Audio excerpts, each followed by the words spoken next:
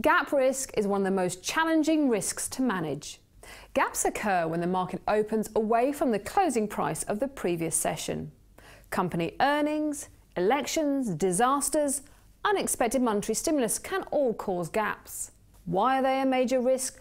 Two main reasons: gap past stop loss order and gap past entry intended price.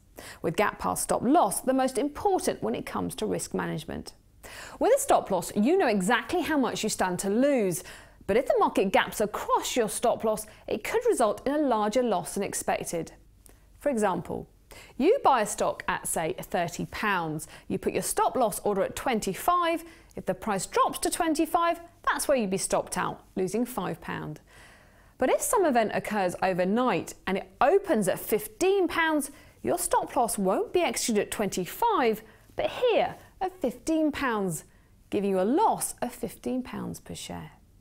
Now, there are a number of ways that you can limit the risks associated with gapping. They include attaching a guaranteed stop. This puts an absolute limit on your potential loss, but you can only add one to a new trade, not an existing trade, and they're subject to an additional charge. Avoid holding positions over potentially volatile weekends, like the Greek elections. And unless you're trading earning expectations, avoid holding positions ahead of earnings. You can also purchase a put option.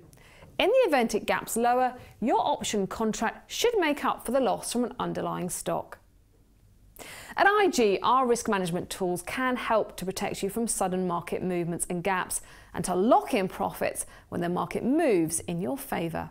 For more information on the different types of gaps, check out Josh Mahoney's video, How to Trade a Gap in Technical Analysis.